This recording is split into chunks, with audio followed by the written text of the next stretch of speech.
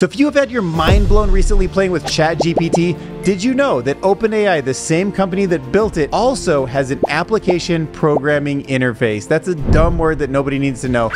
But we call it an API, and what it means is that they have already done the heavy lifting for us, and they have small little bits of code, ways of interacting with it that you can take and put in your own applications. And that is how you can build a business in 2023 that can make a ton of money. This is a great time to be an entrepreneur. And in this video, I'm going to show you a bunch of examples of what it's capable of to get your mind thinking about new businesses. So to get access to these same examples, all you have to do is go to openai.com, sign up, and you'll be in this screen. Let me walk you through it. You're going to want to think about how you're helping your customer either be more productive, save them time, save them effort, save them energy, save them money. And these are the different categories you can think about it in. Artificial intelligence is great at answers. We spend a lot of time searching for things, using Google, asking other employees. Tools like this can help us get them much quicker. The next category is classification, where you might say, I have a whole bunch of photos. Can you find out how many of them have a dog? Or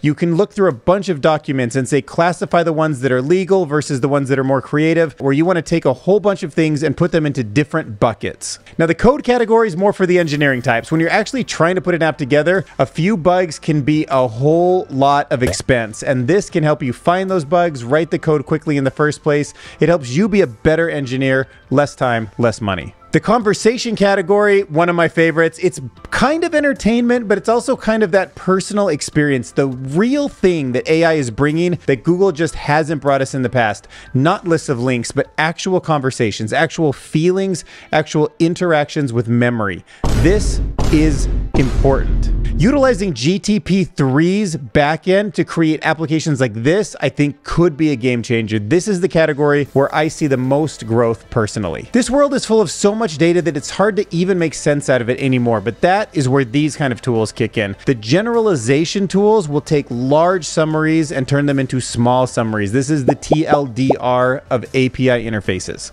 The next category is translation. So you might think English to Spanish or language to language, but this can also be engineering speak. You can go from Python to C++, or you can go from Python to English. It actually makes sense, a little bit like summaries, but more intuitive. So this can be for engineers going from something like Python to Java and back again, but it also can simply be from Python to English. Sometimes if you look at a bunch of code and you don't understand it, it can be a lifesaver to have that summarized into English words so that you know what it does before you spend all the time going in and trying to figure out exactly what's going on. And the final one is just data transformation. So this is pretty interesting. Like if you take this airport code extractor, it's taking an English sentence and turning it into airport codes. So let's start with the answer section. So imagine you want to build an app that just answers questions, especially in specific and obscure industries.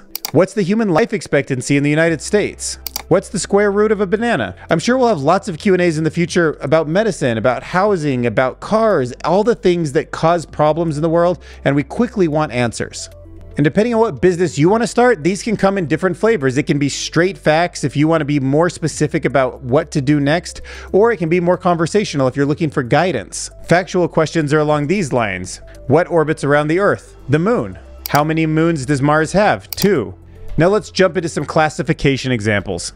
So look at how incredible this is. The fact that it can even think of some of the buckets for you just blows my mind. If you give it a list, Apple, Facebook, and FedEx, and you say break this into categories, it knows which ones are social media and which ones do delivery. FedEx is different than Apple and Facebook. Although to be honest, Apple's kind of not so much a social media company, but it's okay. I get where they're going. Now imagine you're working with a big company and you want to build them a tool where they can actually go in and find out if the majority of the people that are interacting with them on social media are having a negative or a positive example. You can use this API to build something like that for them. So it can read small bits of information, whether that comes from like a feedback survey, a tweet, or a Yelp review, and it can say negative, negative, positive, positive, and then simply break those into some kind of a graph for someone like a CEO to quickly understand the sentiment on social media. Now, extracting keywords can be really important also. This can be used in an SEO context. So if you're trying to help your company rank, for example, go find some of your competitors that are ranking above you, extract what the main keywords are, and then check yours and see if you're hitting similar ones or if maybe some keywords are popping out of the text that you're writing that might be not exactly what you want. Now, SQL Translate, if you don't know what SQL is, it's simply a way to communicate with a database so that you can find information in it. A lot of times it's more like a three-dimensional spreadsheet. You're saying, go to this row, go to this column, find this key, and put them together and get me the information I need. It can be very tricky on occasion to navigate your way through systems, and sometimes it takes engineers years to get super familiar with all of the data that they're housing and figure out how to quickly and optimally get to it. Now, you can actually just write in English, go find that data for me and write that SQL query, which can then go into a system and pull it right out for you. This is super helpful for app development and for companies and all sorts of use cases. Lots of the internet's data is in databases like this, and in some cases it's lost simply because people forgot how to get to it. Now, taking code and turning it into English is so cool. Check out this example. Here is some code written in Python 3. Impossible for anyone who doesn't understand programming to understand. It just looks like a bunch of spaces and X's and quotes. But look, a sample response gives us something intuitive even for a regular person to understand. So listen, I don't claim to be a good programmer. This stuff can get really complicated. When I've goofed around with it in the past, sometimes I've had success, but oftentimes I get lost. And I love the idea of these AI tools helping me actually be a programmer that can get things done the right way the first time.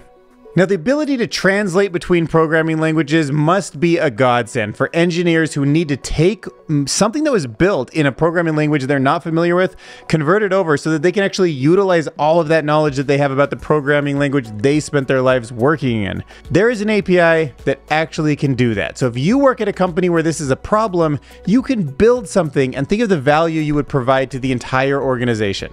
Or if you're a freelancer, imagine how many times somebody might say, hey, can you help me with all of this code that somebody else built that doesn't work anymore? I had to fire them. So you run it in a system like this that actually takes it, turns it into English, lets you understand what it's trying to do. Then you take it, put it into the programming language that you actually work with. Now all of a sudden, you're pretty close to being able to work with it in a way that's most convenient to you, something that would have been impossible, potentially even making you start from scratch in the past. Okay, now let's talk about the conversation aspect. Now, ChatGPT, it is a conversational big brother to this system, and it is absolutely incredible. I'm making videos about it all the time, but it can write poems, and it can make music, and it can synthesize information, and it can help you create in the most creative way possible. And I think that that's something that we just haven't really seen from any system before these kind of breakthroughs.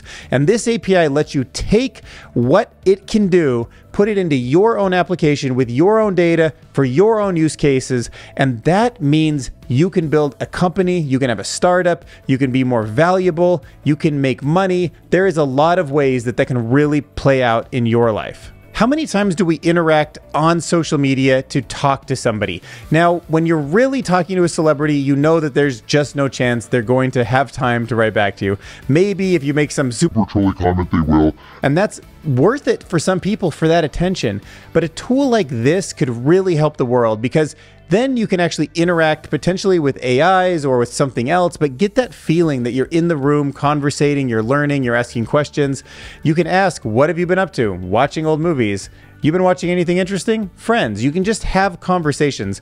And especially when this gets combined with voice to text, so it's not always tapping with your thumbs, that sounds a lot like, you know, talking on the phone with a friend. Something people love to do all the time, sitting around dinner, talking with your friends. All of that stuff is going to be able to move into applications that people could be building in the future. These APIs can also be customized with personalities. Do you want somebody who's got a more laid-back attitude? Somebody who sounds more like a surfer? Do you want somebody who's just like, fact, fact, fact, here's how you get ahead in life. I can be your inspiration. I can be a leader for you. Or do you want somebody to just listen to you while you talk? Someone who's just sort of sympathetic. All of those kind of tweaks can also be made. They can be added to your experience, custom-made for the audience that you're going to try to market your business to. And to prove that, check out this function in the API. Marva is a factual chatbot, but he's also sarcastic. How many pounds are in a kilogram? This again, question mark? There's 2.2 pounds in a kilogram.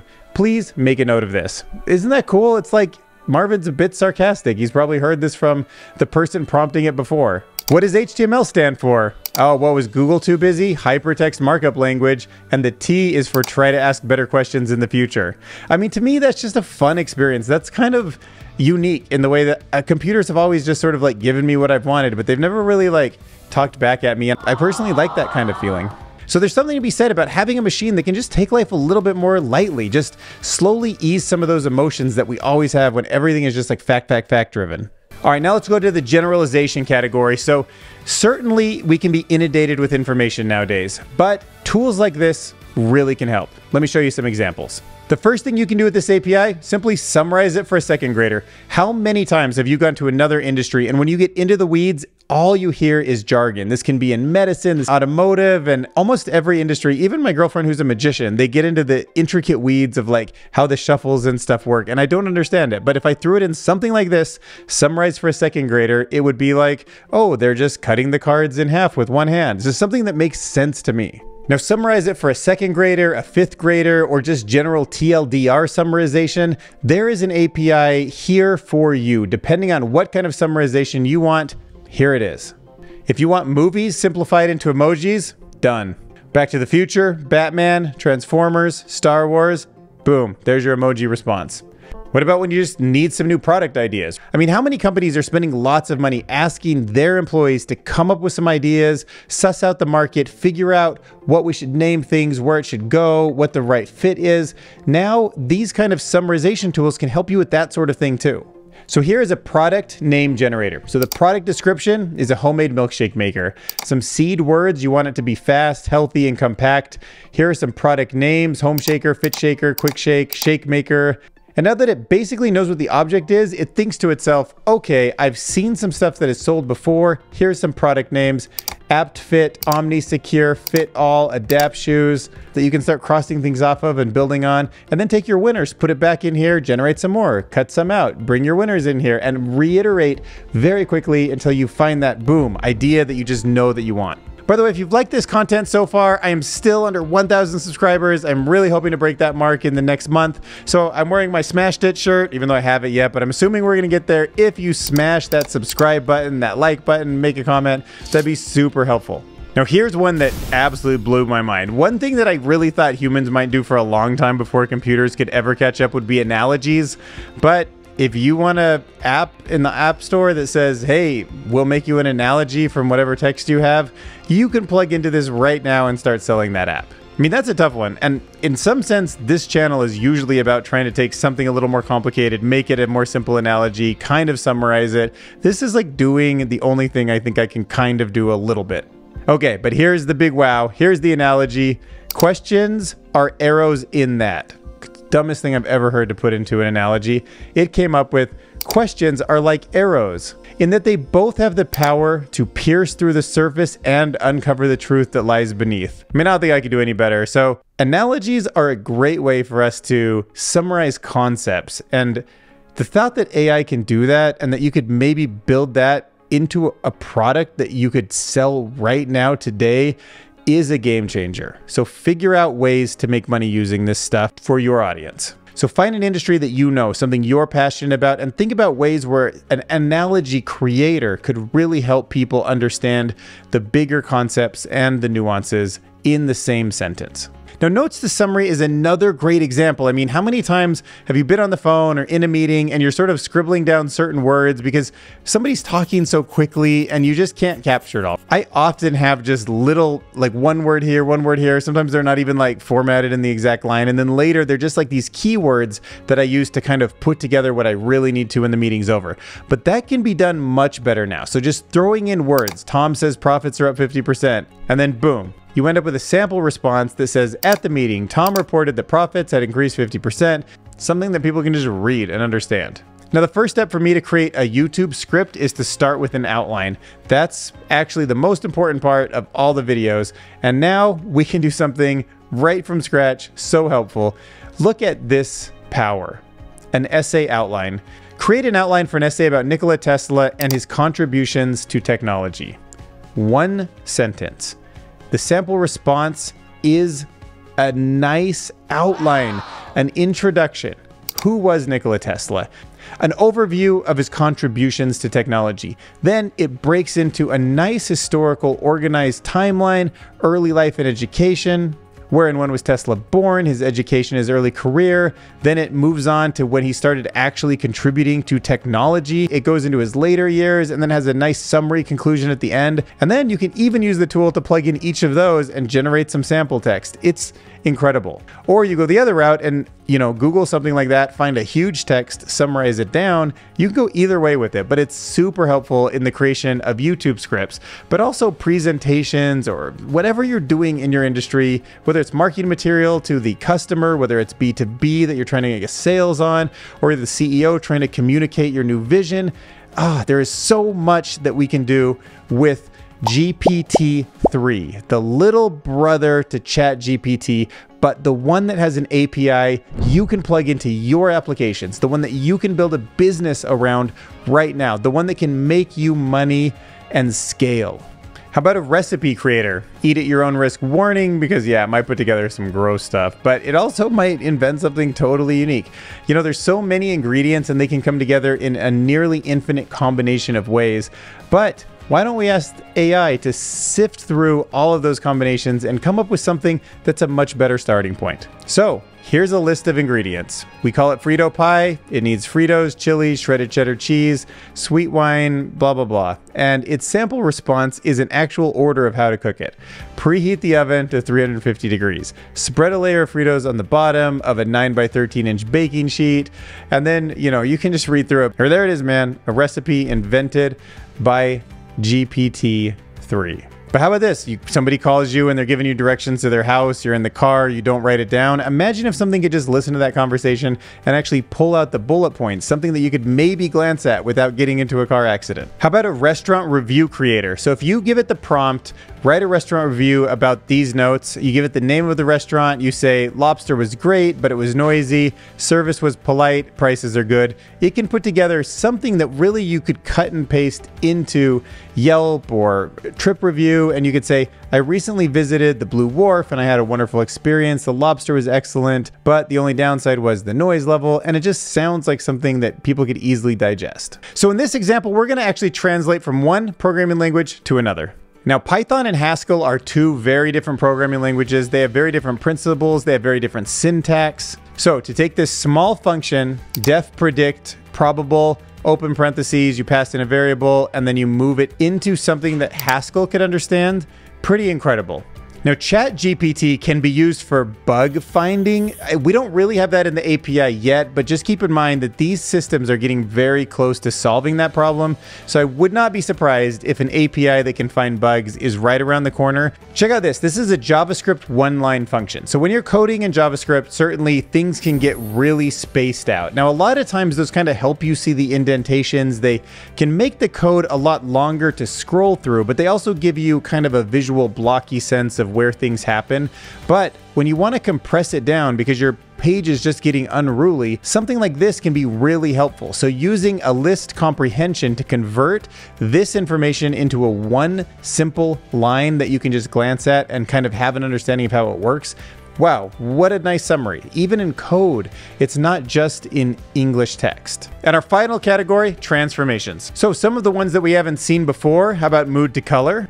Turn a text description into a color. This CSS code is for a color that's like a blue sky at dusk. Background color, and it comes up with the actual hexadecimal. How cool is that? It sounds weird, but a lot of times when you're just like feeling around in the color space for what you want, people try to describe it. Like, can you give me something that's like sort of skin tone, something that's earthy?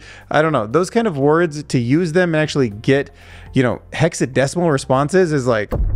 That is so cool. Imagine how Photoshop might look in the future when it's plugged into these tools. Or maybe you will be the one to go out there and build that, and I will gladly switch off of Photoshop to use your tool. How about the airport code extractor? One of my favorite examples. How many times has somebody said, oh, I'm going on a vacation from Las Vegas to Hawaii, but then, when you actually go to buy a ticket, you're like, what's the exact airport code for Hawaii? Now you can just say it and it pulls the information out, which means in the future, hopefully finding out how much tickets are is just about talking to it, because the right information is extracted, put into the system automatically, and it gives you back a price.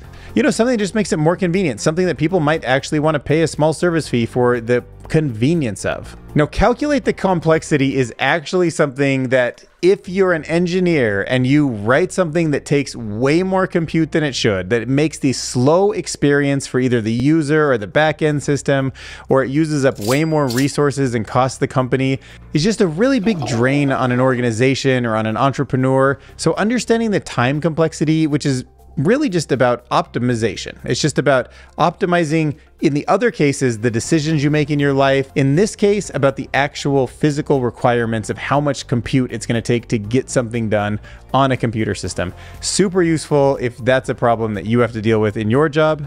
Now, extracting contact information is super useful, especially for something like lead generation, where maybe people are leaving voicemails with like, call me back at this number, and you have all these different kind of weird artifacts in what has been translated from the conversation, or you're simply just given this old data set, or it's all in these like letter type essays, and you want to just suck it all up, put all of the address information in some kind of a format where it fits in your database so that you can use it for other reasons.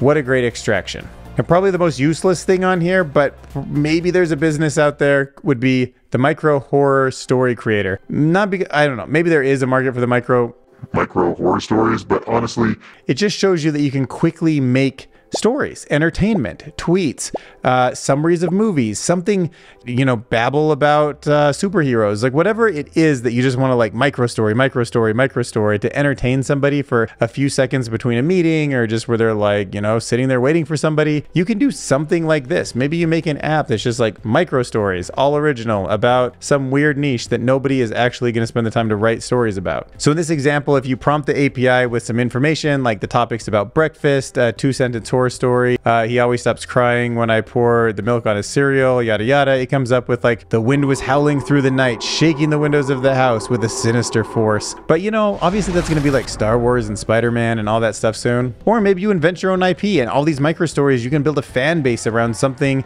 you know, that's not Marvel and Disney. Maybe as a creator, you've already come up with a world, like a, you know, Lord of the Rings style world, and now it hasn't got out there to the level that you want, but with these micro stories, and it knows what kind of information is in your world, you can start getting people engaged in a new way. This is an API that people can use. And what that means as an application programming interface is just a tool where they can do the heavy lifting. You will pay a fee for the service, but if you're selling something else that you've built on the front end for more, there is a lot of profit that can be made.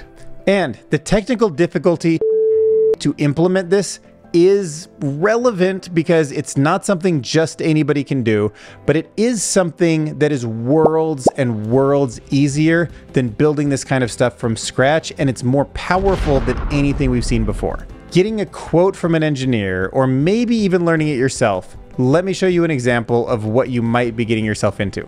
If we go back to the airport code extractor, here was the text, here was the output. This is a small Python script to give you some semblance of what you would need to do. Now, obviously, you have to understand how to download an IDE and kind of actually program something and actually run it in the first place, and then put it on the server. So it's not for just the completely faint of heart, but there's a lot of tutorials out on the internet. And if you are super dedicated to making this work, I totally believe that given maybe a couple months, even from scratch, you could probably cobble this thing together. And if it works and you get a fan base and you get some money, you can always expand a team out from them. Maybe it's a prototype. Just think about implementing something like this in Python. In fact, you can even run code like this on Colab. So you can go to Google Docs, basically, open up a Colab, say, I want a Python instance, and start playing with this. And when you get what you want, you're only one more step away from turning that into either an app or a URL or something else to build a business around. So play with it, get familiar, let your imagination run wild. And if you see that perfect use case, this is an opportunity with artificial intelligence that we haven't had in the history of the world before. And the API that OpenAI has given us is an awesome tool. And, you know, feed that entrepreneur spirit, because it's well worth it, man. I've been an entrepreneur a couple times, and I just love it. Like, it's always fun to attempt to change the world if you're in the right mindset you wake up happy, you wake up engaged. Entrepreneurship is just wonderful. So let me know in the comments below if you have some awesome use cases for this API that you can think of. I would love to start the conversation. We're still under 1,000 subscribers, so please hit subscribe. And if you write a comment, I'm going to read it. Like, I don't have that many to read, and I literally love responding to them, and I love the idea of building and engaging with this community. Smash the subscribe button and leave a comment below. And this video that Google's showing you right here, well, that's something that the algorithm has already determined you might like if you like this video. So I would encourage you to click on it and check out more Curious Future. Love you guys. See you in the next video.